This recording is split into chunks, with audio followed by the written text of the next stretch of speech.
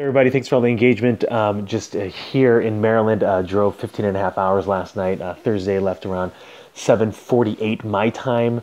15 and a half hours later, arrived here in Maryland, starting spring break. And so for me, energy level, run hard and heavy 90 days and all that I do. Then I take about a week off to just recharge the batteries. Still engage a little bit, but then ultimately I'm focused on just getting settled, getting game plan for the next 90 days. And that's just how I function. I'm a sprinter, and that's the way that I run.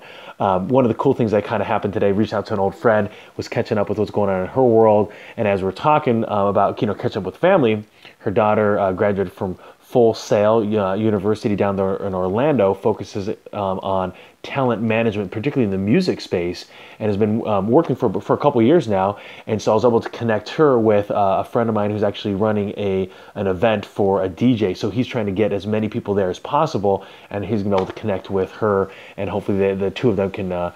He needs some help in distributing it, and also then I had reached out to a couple people that are videographers to be able to connect with my buddy David. And so it's fun to be able to create this online network of people that their talents and the delivery, and then just make those introductions to people and to see if they can make some good things happen together.